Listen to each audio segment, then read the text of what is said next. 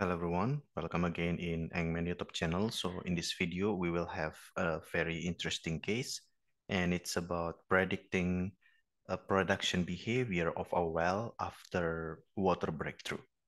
Okay, so I take the case from Reservoir Engineering Handbook written by Tarek Ahmed. It's very important book, very informative book, and hopefully this exercise can give us a good foundation in doing the calculation.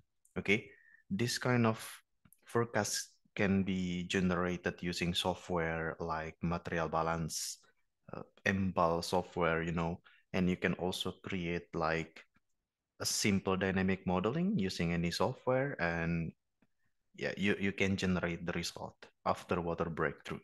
But of course, we are also interested in doing the manual calculation, right? So this is it. This is the case that we have, and we will solve it. All right, we open with the case. So I'm going to read the case for you. The rock, fluid, and the related reservoir properties of a bottom water drive reservoir are given below. Okay, so first we have bottom water drive reservoir. Water drive reservoir can be bottom water drive or can be edge water drive. In this case, we have bottom water drive.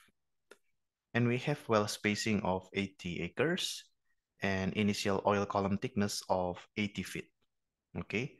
And we have HP, the perforation interval 20 feet, wellbore radius 0.25 feet, and connaught water saturation 25%, oil density 47 pound per cubic feet, and mobility ratio of 3.1, oil formation volume factor 1.2, density of water 63, porosity 14%, and oil viscosity of 1.6 centipoise.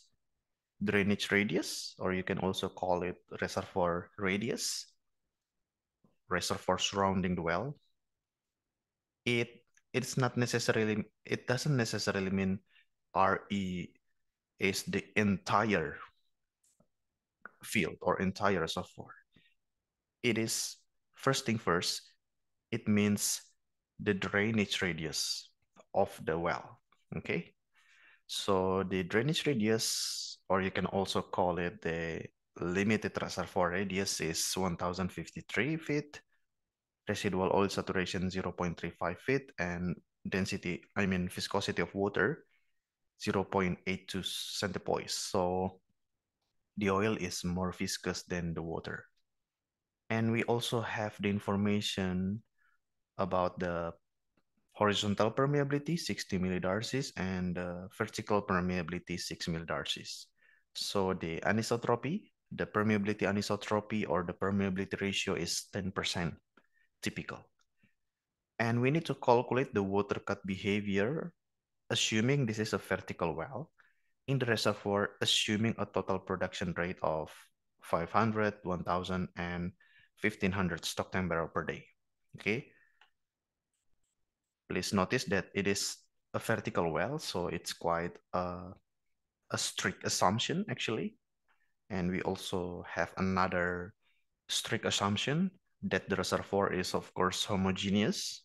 There is no way we can do calculation for heterogeneous reservoir. Okay, using this simple calculation. Okay, so we assume that the reservoir will be homogeneous in terms of the porosity, in terms of the permeability, of course, and also in terms of the fluid properties. So, okay, so this is the case that we have. So now let's talk about the strategy before finally we will go into the solution. So we have several steps. It's not very complicated.